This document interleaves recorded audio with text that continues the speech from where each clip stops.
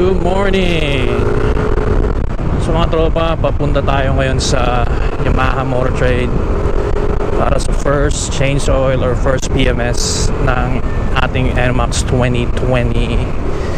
So tinakbo niya is 1,096 kilometers na, and as you can see sa dash, yung oil indicator is already blinking. I mean, it's a sign na kailangan natin i-change oil pa. Oops. Up, sketchy. So things to bring when you're gonna go for a PMS. Definitely you need to bring the black booklet, or what they call a coupon. Labor's gonna be for free dahil sa coupon na yun, or sa booklet, which is nice. That's a couple of hundreds pesos na masasave. You know, so hopefully I could guide you or give you an idea on what to do for your PMS. So nandito tayo sa Dr. A. Santos sa Sukat. Also, what to consider before going to your casa. Some of the casa requires you to do an online appointment.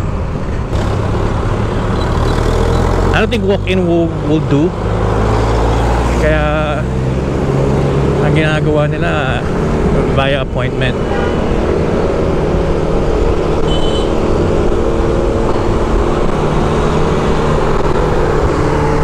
Alright, U-turn tayo.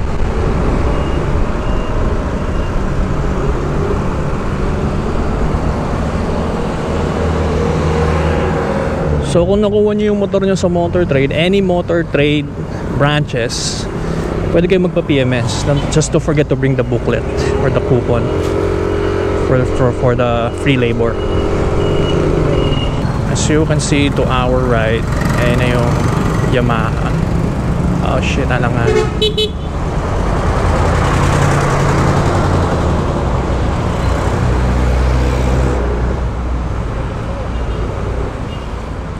Dami na agad tao.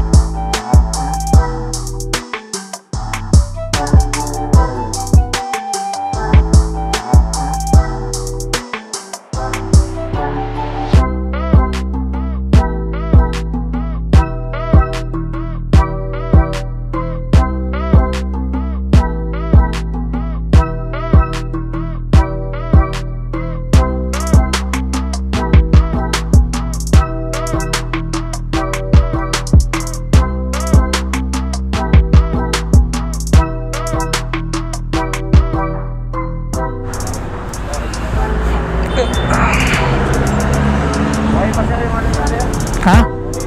Okay pa. Thank you.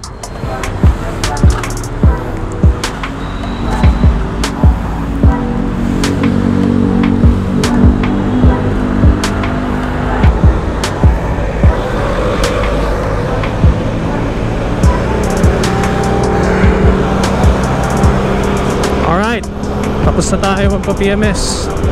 So basically, first 1,000 is change oil, check ng coolant status or coolant level. So again, free labor since we are still in warranty.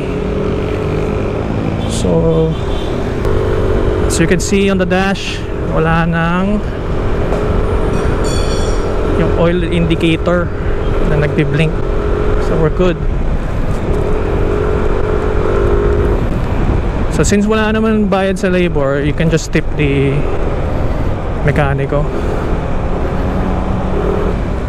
So yun guys, sana meron kayong natutunan or nagkaroon kayo ng idea on what to do on your first PMS.